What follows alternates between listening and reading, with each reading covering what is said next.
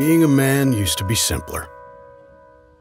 You guard the cave, provide sustenance, honor thy name. A handshake sealed the deal,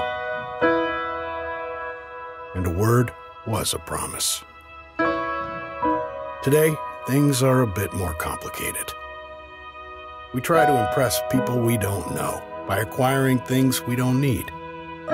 We have friends lists, but few real friendships. Things like integrity and kindness have fallen by the wayside. How can we know if we measure up when the scale is constantly changing? The Freemasons believe that a man's job is to be the best version of himself possible, to pursue truth and self-discovery, to give more and take less. We connect with our fellow man so that we may learn from each other, to challenge one another to live up to our highest ideals. We believe a man should be judged by his strength of character, his willingness to make sacrifices to improve both himself and the lives of those around him.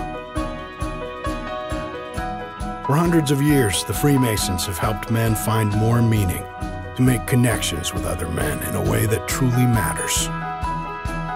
For those seeking a deeper sense of purpose, a chance to make lasting friendships,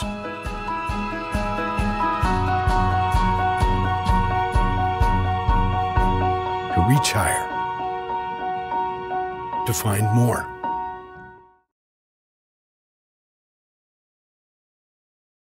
My name is Vince Pagori, and I've been a Mason for 5 years.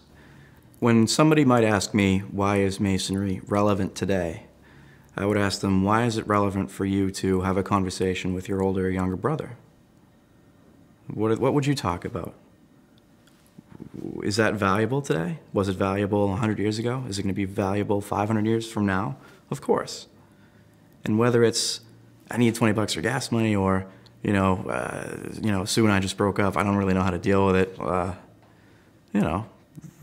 You have a relationship with your brother. And I have an older brother who's 18 years older than me, and he was a Mason, so I decided to follow in his footsteps. There was a brother in between us, and he passed away the year I was born, and I never got a chance to meet him. And so we have a very special bond, my oldest brother and I.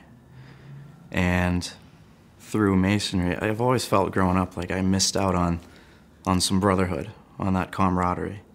And I've discovered that through this fraternity in a very powerful, intrinsic way. I'm 23, I joined when I was 18, and naturally at my age, I'm a year out of college, there's questions I can ask people who are decades older than me. What do you look for when you're settling down? When you're gonna get married, what are the qualities you looked for? How did it happen? Should I rent or should I buy? Should I start paying my own mortgage or pay somebody else's? My car's over 100,000 miles. What do you think I should do? Give me a suggestion. There's a lot of things you go through financially, personally, at a young age, that it's invaluable to have older friends and brothers in the fraternity that you can reach out to get that life advice that you need. And that's just another way we contribute to helping each other. It's not always financial. It can just be just a regular conversation, but it sets you on a trajectory down a better path.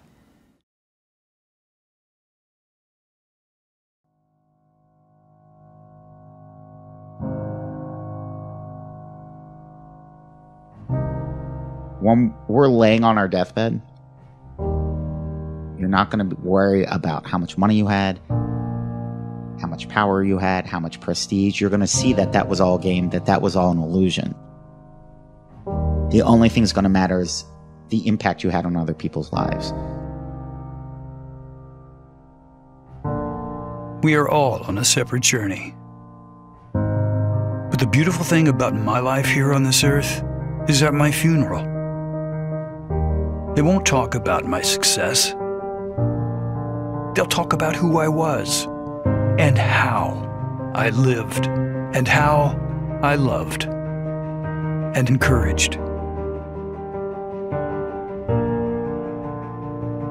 For the last 3 centuries, our craft has helped us and our brothers before us develop from who we were to who we are now.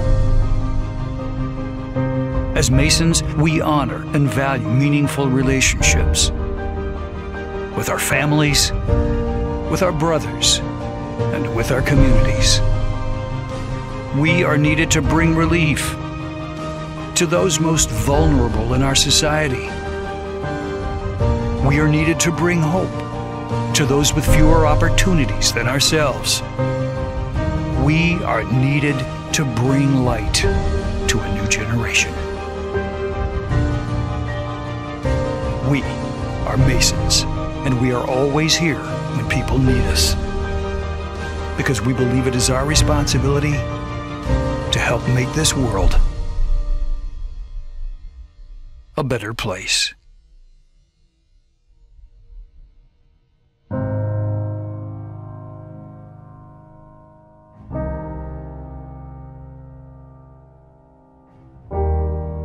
We live these values by helping those in need. And now, in this modern world,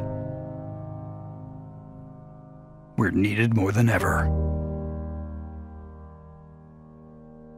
When you were born, you cried while the world rejoiced. Live your life in such a way that when you die, the world cries while you rejoice.